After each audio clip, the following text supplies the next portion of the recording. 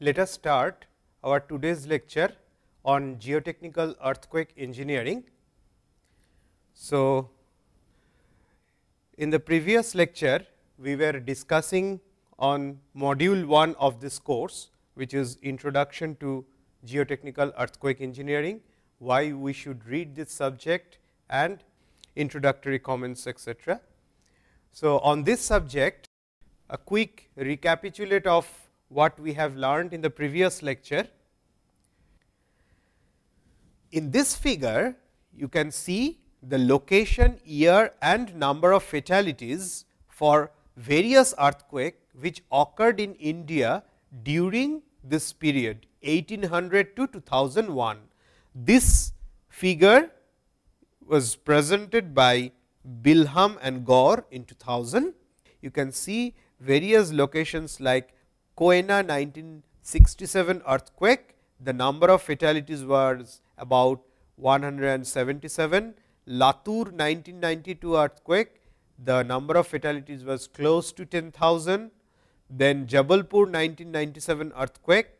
So, there are so many earthquake in this India and extended India region, where we had experienced during this period of 1800 to 2001 several earthquake, including the Bhuj earthquake of 2001, which is pointed out over here. You can see the number of fatalities, and these black dots shows those earthquake which are called as significant earthquake, that is their magnitude was pretty high, and to experience the number of damages, but this rectangular square shape of this symbol denotes the major earthquake in India and surrounding region, like our Bhuj earthquake, Kutch earthquake, these are the major earthquake, and all this Himalayan region of this earthquake are called major earthquake. And the tsunami, where it came and when it occurred, like you can see tsunami occurred in this region of eastern side of India, in this Bay of Bengal region in 1881, 1941, and then we had experienced in 2004. Why 2004 is not here? Because you can see this publication is of 2000. So, you can add here that 2004 also should get added over this modified figure. Whereas, on the western side of India, the record of tsunami was recorded well before in 1524. Like people typically says that Arabian Sea is relatively silent sea compared to this Bay of Bengal, because of the amount of disturbance, wave pressure and speed, velocity, and also the coastal problem or tropical problem involved with the sea locations and coastal areas. Generally, Bay of Bengal is considered as more disturbing sea than the Arabian Sea, but there is a record in history that in Arabian Sea also there was a tsunami in way back in 1524. In this figure, we are showing now the earthquake distribution during 1800 to 2007. This data is available in USGS website. So, reference is USGS. You can see the latitude and longitude wise this distribution for entire India. They have grouped it in different magnitude ranges, like this yellow dots, small yellow dots are for magnitude between 5 to 5.9. These green dots are for magnitude between 6 to 6.9. This orange dots are for magnitude between 7 to 7.9, and this red big dots are for magnitude greater than 8. And the stars are those earthquake which are the significant earthquake in India, where number of devastations and damages were maximum. So, you can see over here like Bhuj earthquake, Latur earthquake, Koena earthquake, Jabalpur earthquake, Bihar Nepal earthquake, these are the several important earthquake where or when India experienced severe disasters over the years.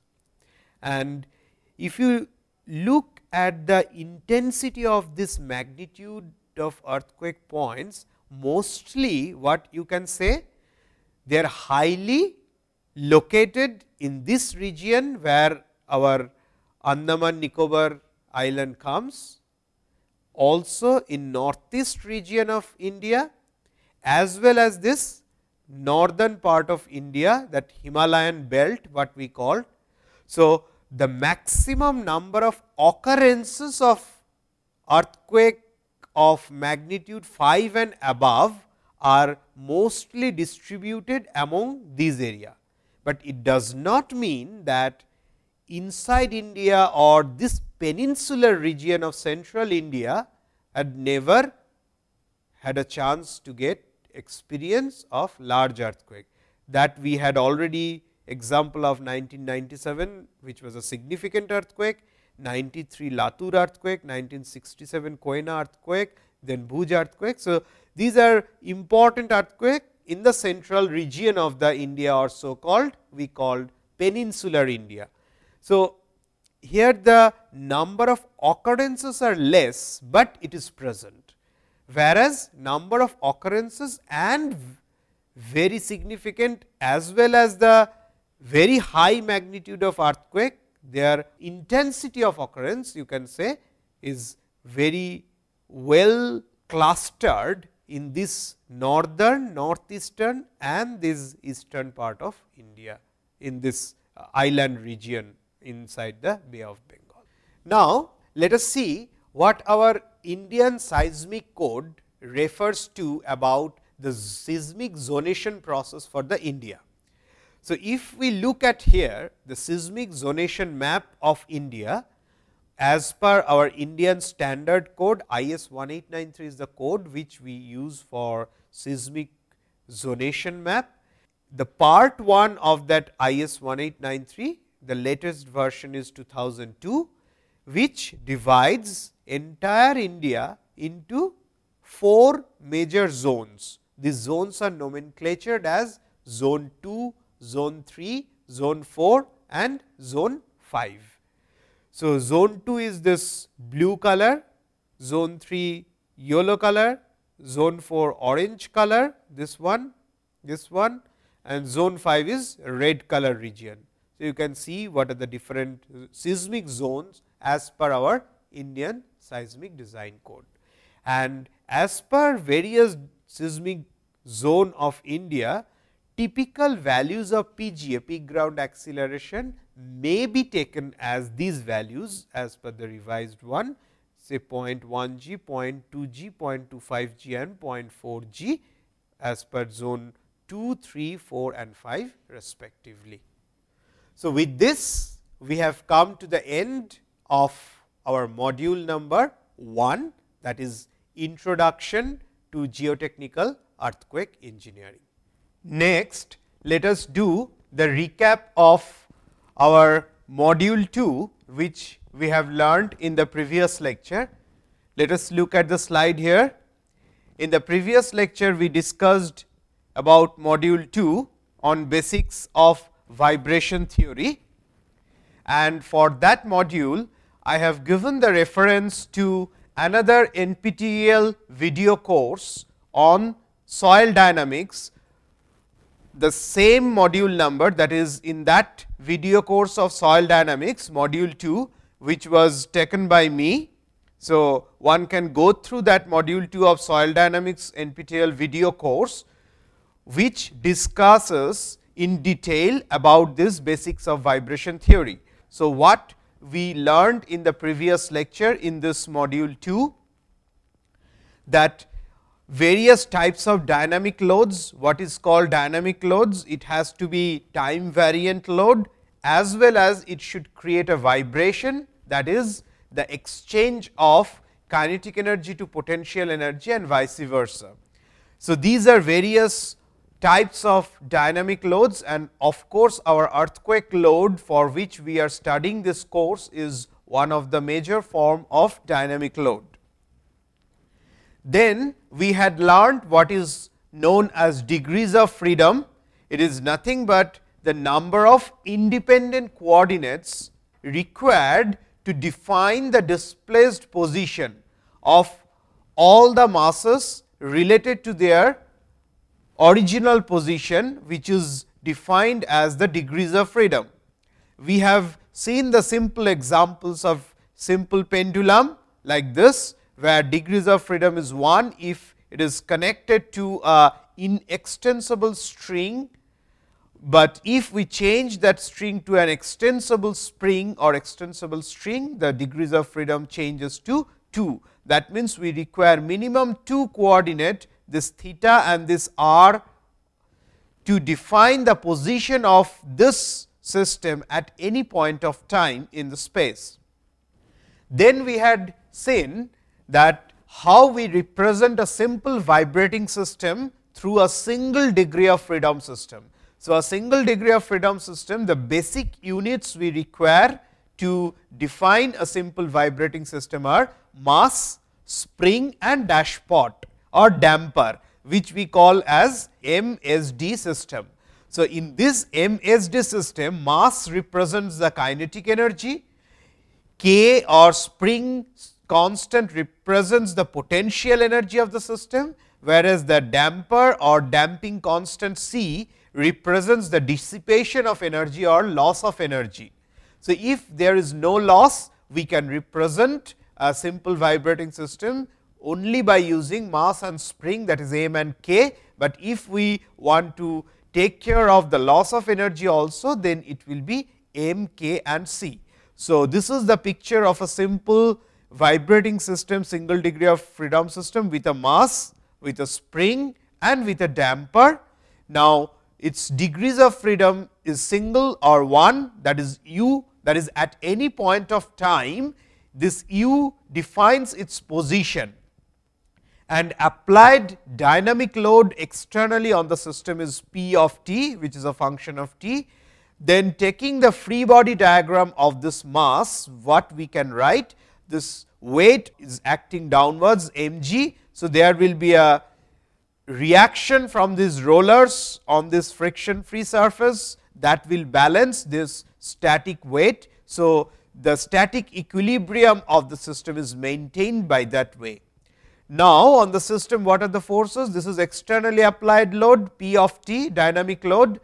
This is the force of resistance due to the damper, which is the damper force is represented by that damping constant C times the velocity. What is velocity? U dot. What is u dot? That is the first differential of this displacement u with respect to time. So, u dot is nothing but du dt, and the spring force is k times u, that is spring constants times the displacement, and this displacement and this velocity is the relative velocity and relative displacement. That is, if it is connected to a fixed end, then other end is 0 velocity, this end will be having a velocity of du dt. So, no net velocity or relative velocity is du dt, but if both the ends are moving, then in that case we have to take the relative or difference between the velocity between two ends to calculate the damper force. Similarly, for the spring force we have to take the relative displacement,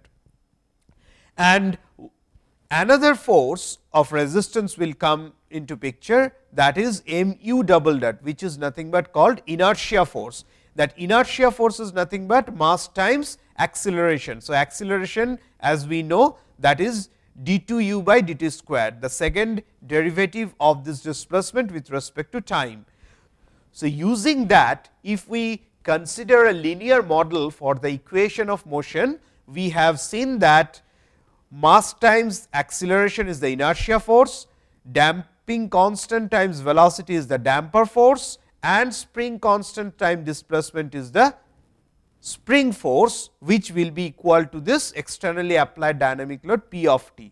This is why for linear model, because the assumption is mass is not changing with time. So, it is a constant, damping constant remains as a constant, it is not changing with time, and the spring constant is also not changing with time. So, this is for linear spring, this is for linear damper, and this is for constant mass system. That is why we say this is the equation, governing equation of motion for a linear model, which on another notation we write it as mu double dot plus cu dot plus ku equals to p of t. And these are various units commonly used for m, k and c. Mostly in SI unit we use, in kg for mass, that is Newton per meter for spring constant, and Newton second per meter for damping constant. Then in our previous lecture we had also seen what are the various types of vibrations. We have classified vibration into two major categories, free and forced vibration. Free vibration when there is no externally applied dynamic load acting on the system, that is P of t is 0, but forced vibration when that is non-zero. Then again within forced free vibration we had two categories, undamped free vibration and damped free vibration. Undamped means when the damping constant is 0, no loss of energy, and damped means when that damping constant is non-zero, that is loss of energy is there. Similar way, the forced vibration also can be undamped forced vibration and damped forced vibration depending on whether C is 0 or non-zero. Another sub classification of this forced vibration is aperiodic and periodic. What is that? Periodic is, that is, this applied dynamic load repeats with time, where aperiodic is it does not repeat with time.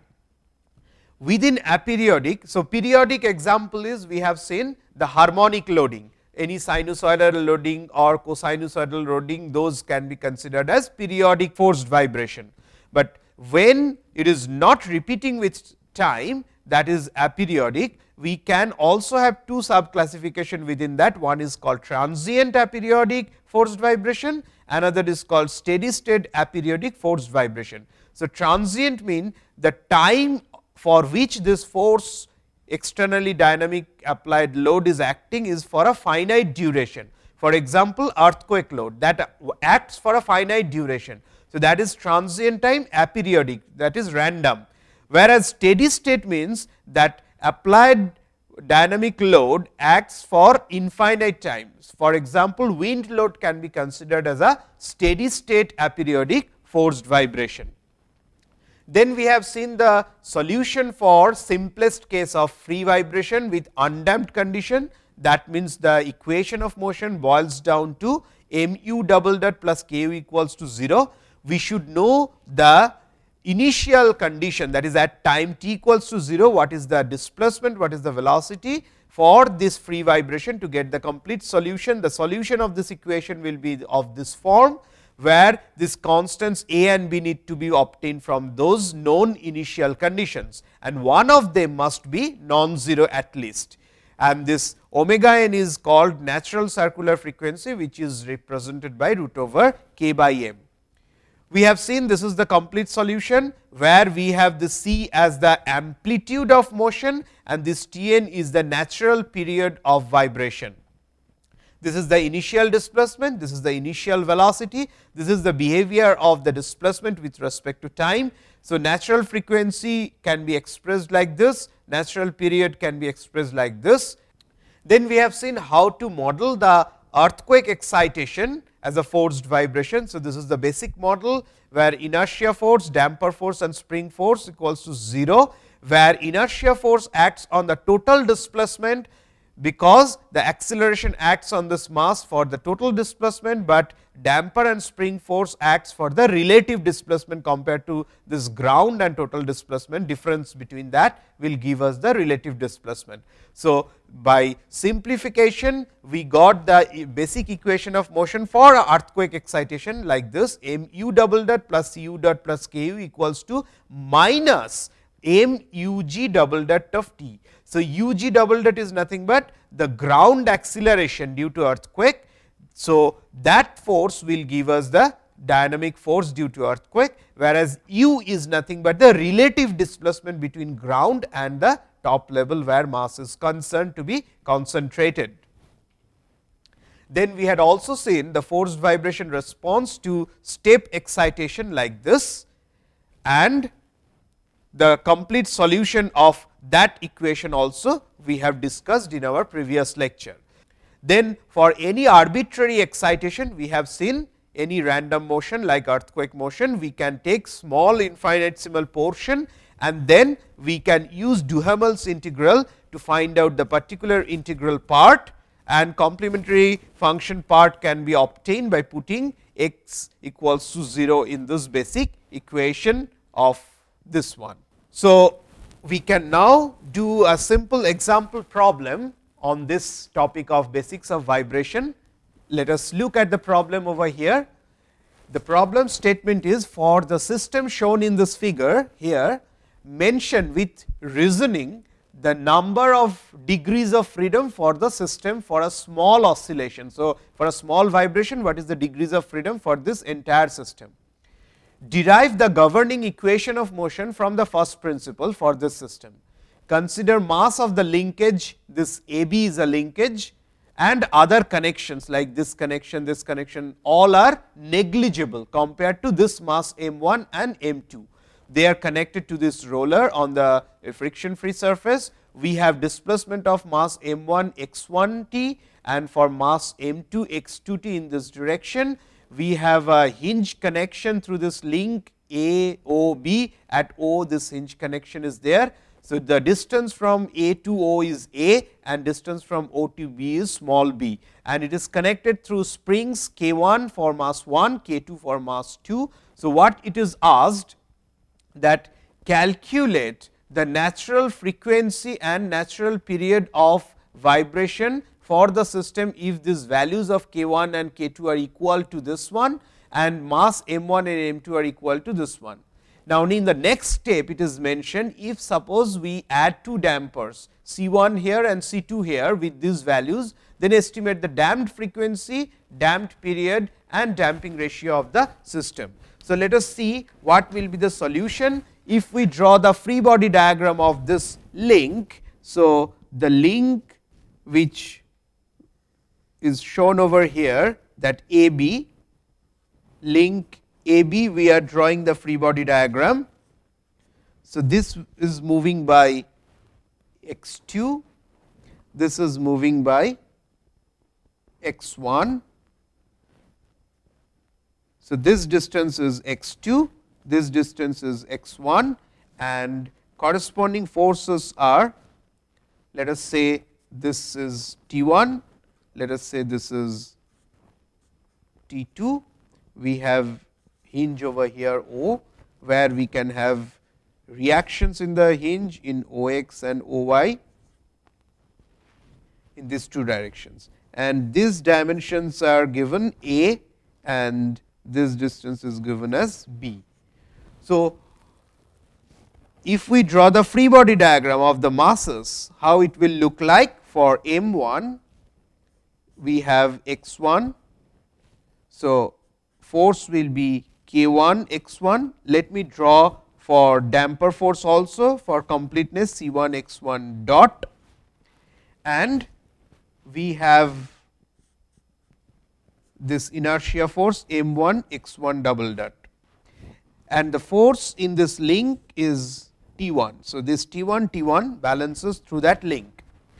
So, this is for the free body diagram of M1. This is the free body diagram of link AB, and for mass M2 we will have K2 x2, C2 x2 dot, this is the direction of x2, this one is T2. So, this direction T2 and this direction T2 balances through that link, and this one is M2 x2 double dot is the inertia force. So, this is free body diagram of M2. Now, considering this similar triangles, these two from the free body diagram of link AB, what we can write, that from similar triangles we can write x1 by A is equals to x 2 by b. Let us say this is equation number 1. We can have a look over here. See, this is a, this is our x 1. So, x 1 by a equals to this x 2 by this b. So, that is what is shown over here. Therefore, what we can say about degrees of freedom? It is single degree of freedom.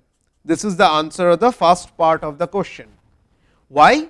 Because x 1 and x 2, they are not independent, they are dependent to each other. That means, the entire system, this x 1 and x 2 are correlated.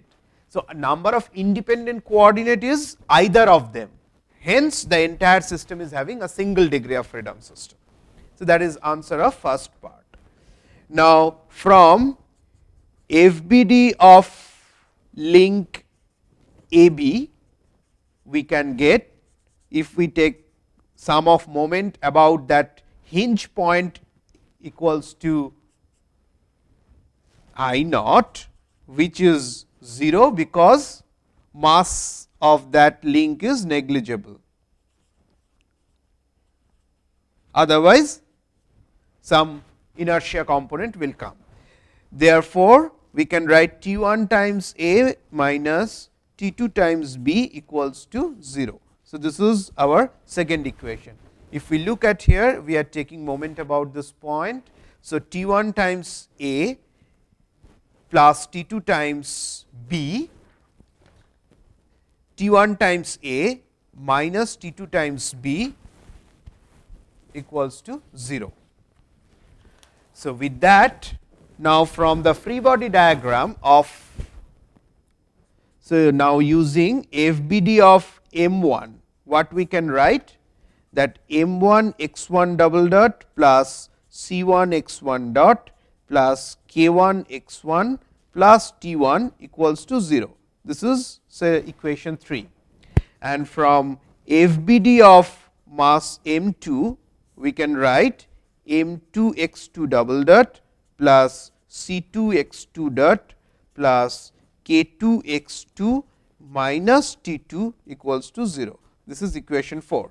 Let us look here. So, M1 x1 double dot plus C1 x1 dot plus K1 x1 plus T1 equals to 0, and here M2 x2 double dot plus C2 x2 dot plus K2 x2 minus T2 equals to 0. That is what we had written through these equations. Now, from this equation 3, so from 3 using our equation 2, that means the relationship between this T1 A and T2 B, what we can write?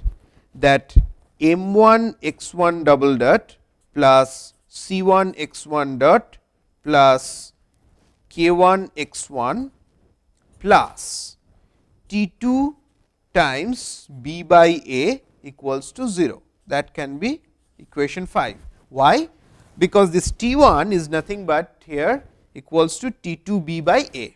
So, that is what I have written T1 as T2 B by A.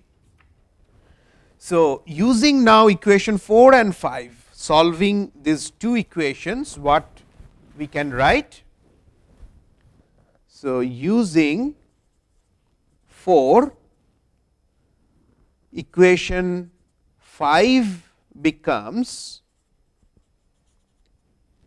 M1 x1 double dot plus C1 x1 dot plus K1 x1 plus B by A M2 x2 double dot plus C2 x2 dot plus K2 x2, this equals to 0. How we got this? Look at here. So, this equation 4, this one, that is T2 equals to this, that we are putting in equation 5.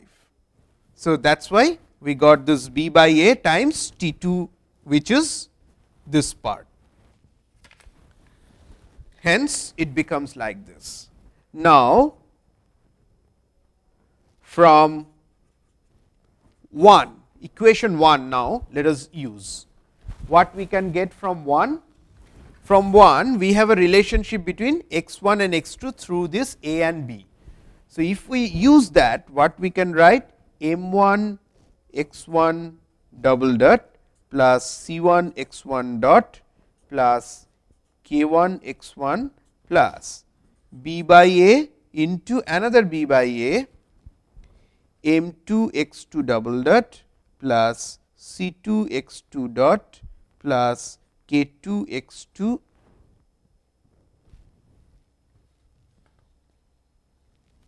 this will be x 1, because we have now used equation 1. So, k 2 x 1 equals to 0. So, we have to be taking 1. Why? Let us go back again, equation 1. This x 2 is nothing but b by a times x 1, that is what I am using here. X 2 equals to b by a times a 1, that is why b by a, another b by a came out, and this become x 1. Hence, on simplification, this equation we can write as m 1 plus b square by a square m 2 times x 1 double dot plus c 1 plus b square by a square times c 2 times x 1 dot plus k 1 plus b square by a square times k 2 times x 1 equals to 0. So, let us say this is equation 6. So, you can see everything is represented in terms of a single degree of freedom, which is x 1 we have taken in this case. So, now what we can write further? Now, what is given condition? Using m 1 equals to m 2 equals to m, that is what is given to us, k 1 equals to k 2 equals to k, and c 1 equals to c 2 equals to c. Using this, equation 6 becomes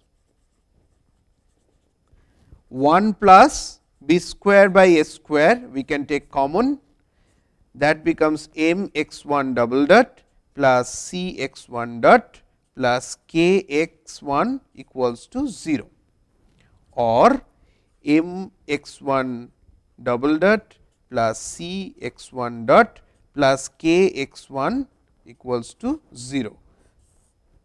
So, this is our governing equation of motion, that is the second part of the answer, because this 1 plus b square by a square term is never 0.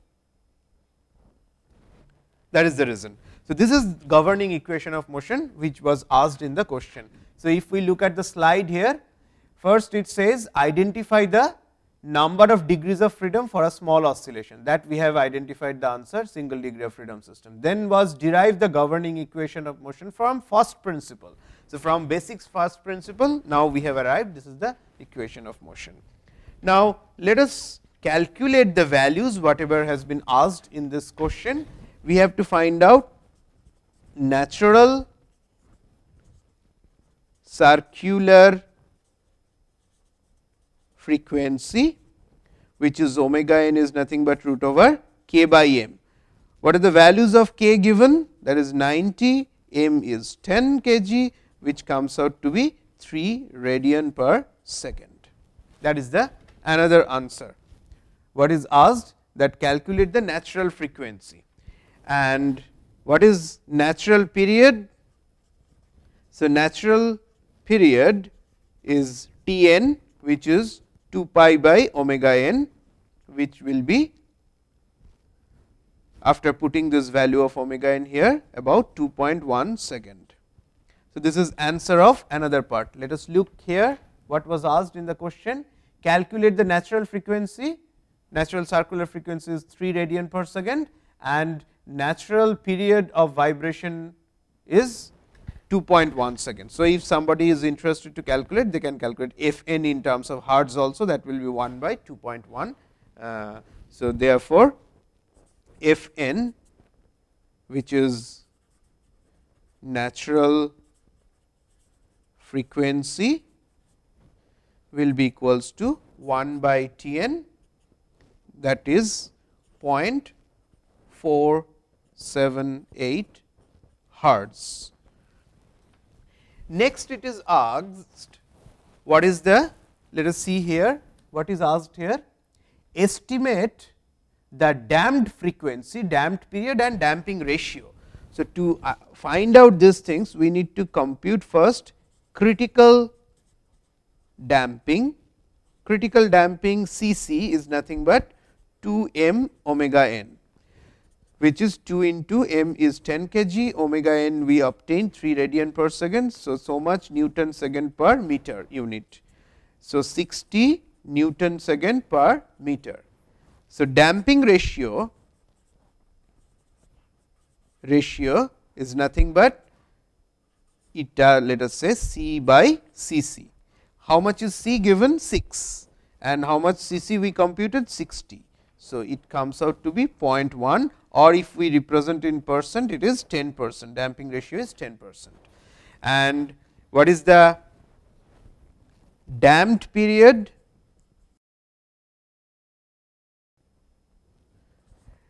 Let us first find out damped circular frequency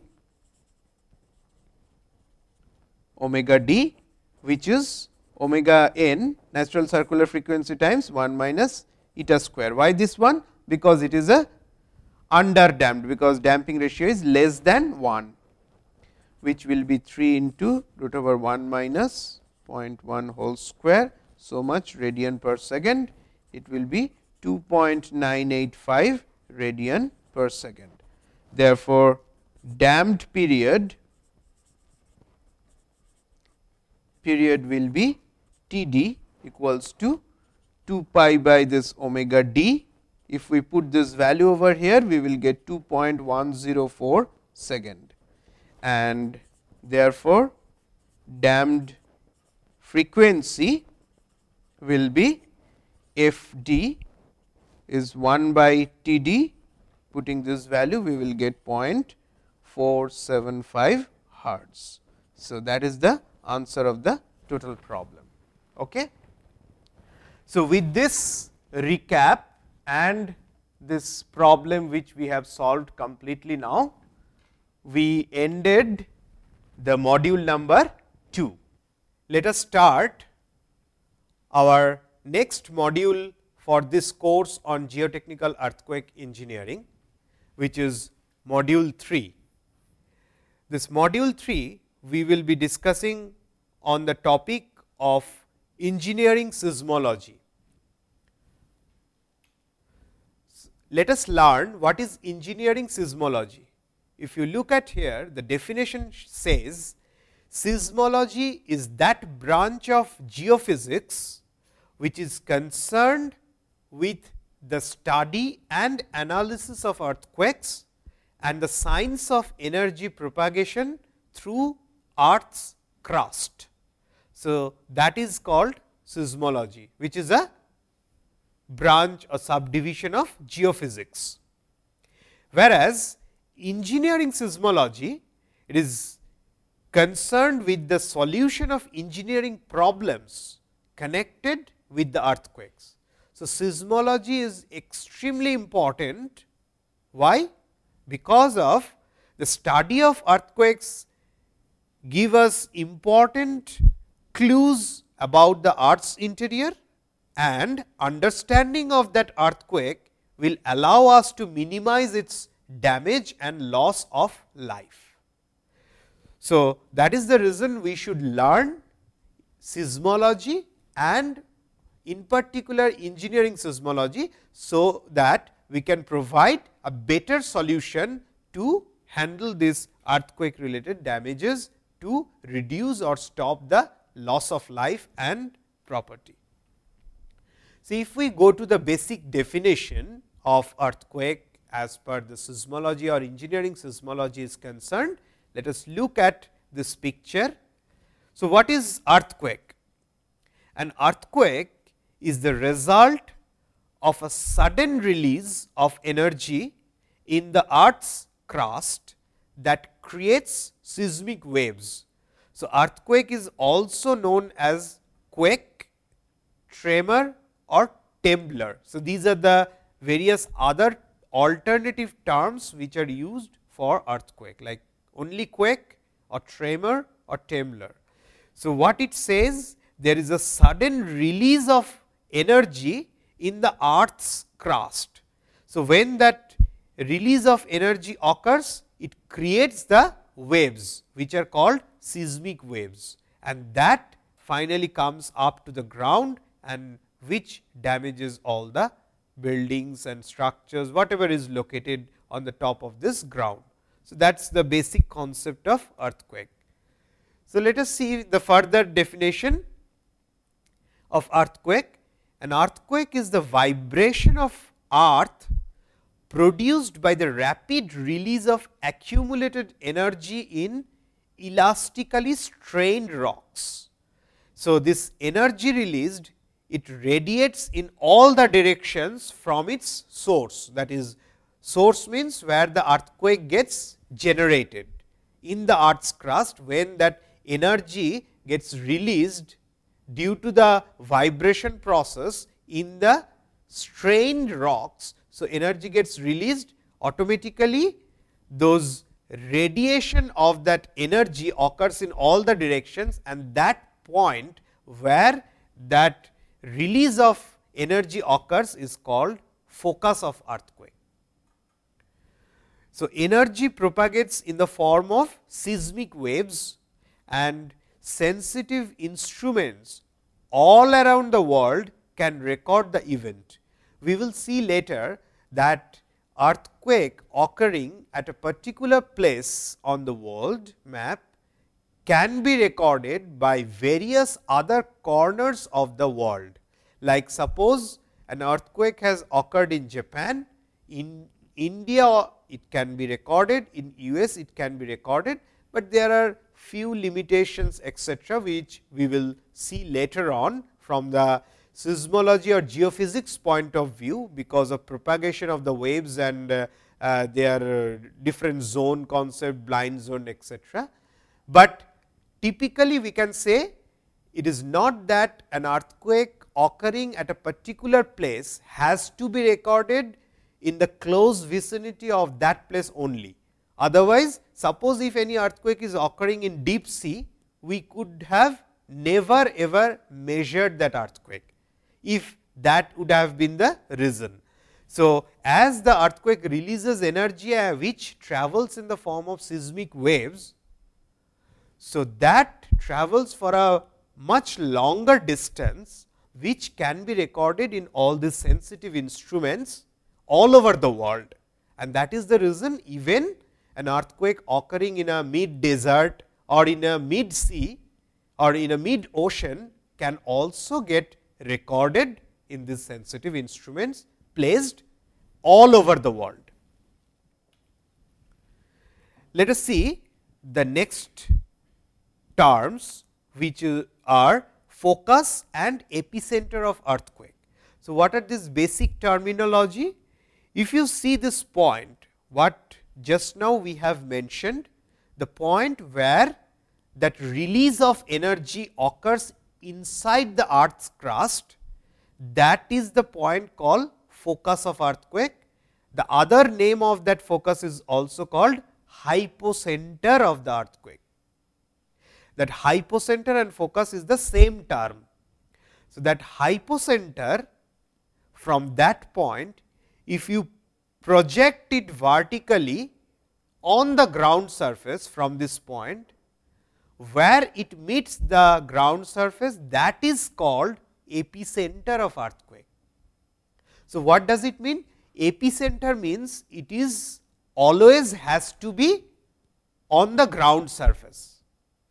So, epicenter does not mean that it is the point where earthquake energy gets released. It is the point which is nothing but the vertical projection of the energy release point of the earthquake on ground. So, from this point energy gets released and then seismic waves travels in all the directions, and if you project it vertically, that will give you the epicenter. Now, you can of course ask me that earth, if we take like this, you can take vertical projection like this in all the directions, because it is a kind of a circular arc shape. From one point inside the circle, you can have several projections, but whatever projection on the ground surface will give you the least distance, that signifies your epicenter. Is that clear? So, the least vertically projected point on the ground will give us the location of epicenter of an earthquake on ground surface. Now, if we want to see what are the basic reasons for earthquake. So, what causes an earthquake? There are two basic causes of earthquake. One can be called as movement of the tectonic plates, and another can be called as rupture of rocks along a fault. So, movement of tectonic plates, what occurs here? Like earth, it is divided into sections, various sections or various plates, which are called as tectonic plates, and these tectonic plates, they float on the fluid like interior of the earth. As we know, earth is having three major different portions, like core of earth, then mantle of earth, and then crust of earth. So, these crustal plates or tectonic plates, these typically move on this fluid like interior of the earth, and these earthquakes are usually caused by sudden movements of these plates. These tectonic plates, they move, and when they move suddenly with respect to each other, that cause an earthquake. This is the called plate tectonic earthquake. The another cause of earthquake can be a rupture of rocks along a fault. Now, what are the fault? Like faults are localized areas of weakness in the surface of the earth, like on the earth surface. So, this is the earth surface which is composed of tectonic plates. Those plates suddenly move with respect to each other, creates earthquake.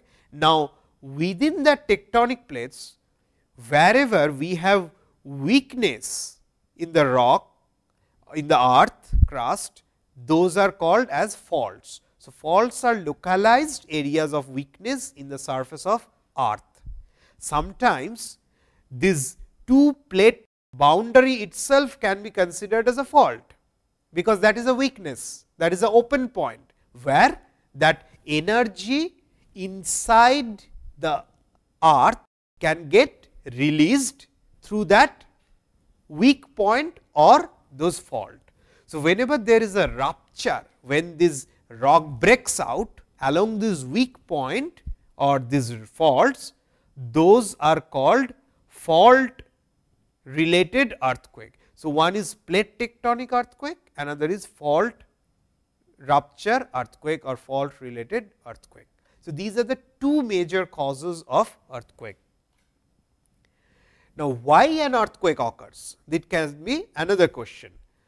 So, let us see, like the earth's crust, that is the outermost layer of the earth's planet, which is made up of several pieces, as we have mentioned just now, which are called plates or tectonic plates. So, you can see various plates over here in this picture. The plates under the oceans are called oceanic plates, whereas the rest of the plates which are below these continents are called continental plates. So, if you divide these plates, tectonic plates, in two major category, we can say one can be oceanic plate, another can be continental plates. So, you can see over here several plates nomenclature, like earthquakes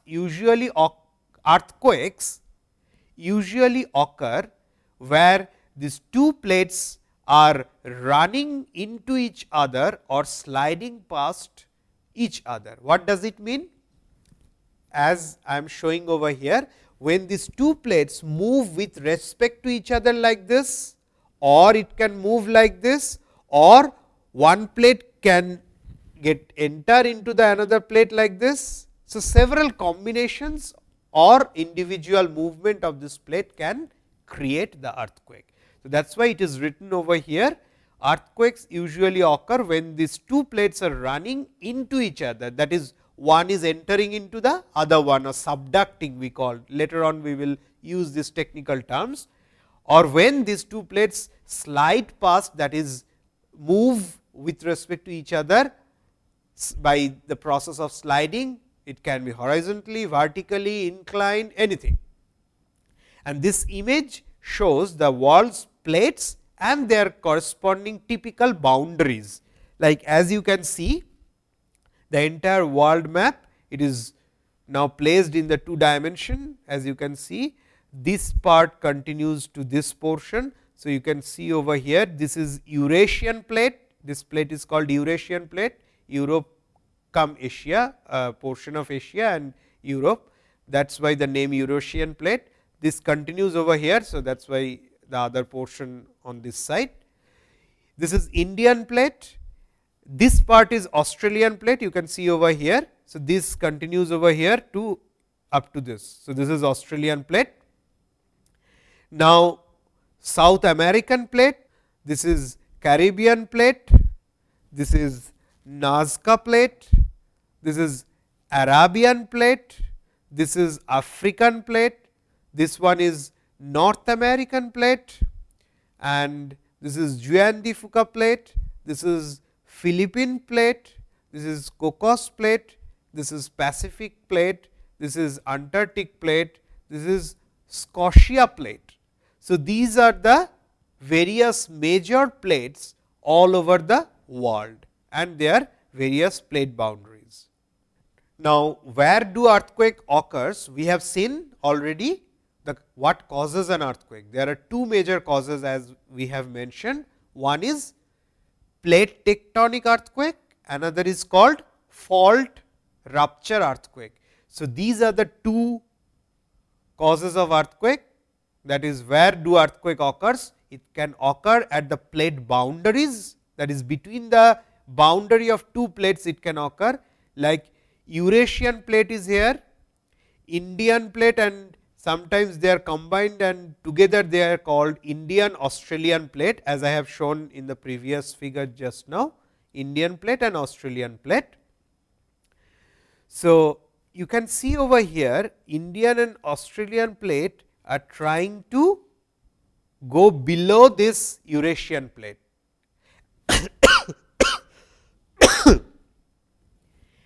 As this Indian and Australian plate tries to go below this Eurasian plate, in between we have Himalaya, Mount Himalaya, that is still moving up. That is why the geologists, they say the height of Himalaya is increasing day by day, even though it is couple of millimeters or centimeter, but still the height of that Himalaya is increasing, because there is always a pressure or a movement of this plate and from this side another plate. So, automatically what happens, if you see over here Indian plate and Eurasian plate, Indian plate is subducting over here and Eurasian plate is here. In between we have already Himalayan mountain as a boundary. So, in that boundary automatically it moves up. So, in plate boundary, these are the reason or these are the locations where earthquake can easily occur because of this plate movement. That is the reason why this Himalayan belt is having more occurrence of earthquake, which had occurred as I have shown in one of the figure earlier, that most of our Indian and Indian subcontinental region earthquake are mostly clustered in this region of Himalayan region, whether northern part of India or northeastern part of India. major reason goes to this plate boundary movement or plate tectonic movement of this Indian plate and Eurasian plate. Whereas, if we talk about the fault rupture earthquake, the another type of earthquake, classic example as can be given is the San Andreas fault, which is the fault located in California state of USA. So, along that fault, whenever there is a, because fault means it is already a location of weakness in the earth crust. So, obviously, energy when it tries to get released, they will prefer this fault location or these locations where from the earthquake energy gets released. That is the reason why this along this fault number of earthquakes can occur again and again. So, this picture shows how the release of accumulated energy can occur from the focus of the earthquake or hypocenter of the earthquake. So, if you see this point, the earthquake energy gets released and finally, the waves are traveling in all the directions. So, if we say this is the plane of earthquake fault and that plane of earthquake fault which creates a trace on the ground surface is called surface trace of the fault. So, on the ground whatever fault we see, suppose we see this fault, just now I gave the example of San Andreas fault, say this is the San Andreas fault. It does not mean that the fault location is limited within this length and only a few meters of depth or area can be limited. It can extend in any direction like this. So, geologists or seismologists, they gave us or they generally give us the length of the fault, depth of the fault and this area of the cross sectional portion of the fault as a fault characteristics or fault database information, which are necessary, because otherwise suppose if you think that fault is located in this direction, the depth if you consider in this direction, obviously your calculation of fault characteristics everything will go wrong. So, through this picture it shows that we have to identify this plane of earthquake fault, their depth, their projected or cross sectional area and which traces on the ground surface is nothing but the surface trace of the fault. Even it is possible sometimes this surface tracing may not be seen on the ground surface. What I want to mean? Maybe this fault may crisscross another fault. In that case, its surface trace on the ground is not visible. In that case, it is called hidden fault. We will come to that later. So, from this focus, as I said earlier, if you draw a vertical projection on the ground surface, on ground surface wherever it meets, that point is called the epicenter of the earthquake. So, this is another picture which shows the focus and epicenter of the earthquake. This is the focus, this is the fault, these are seismic wave fronts and the vertical projection on the ground, this will be the epicenter. The point within the earth where faulting begins is called focus or a hypocenter and the point directly above the focus on the surface is called as epicenter. So, with this we will stop our lecture today. We will continue our lecture in the next class.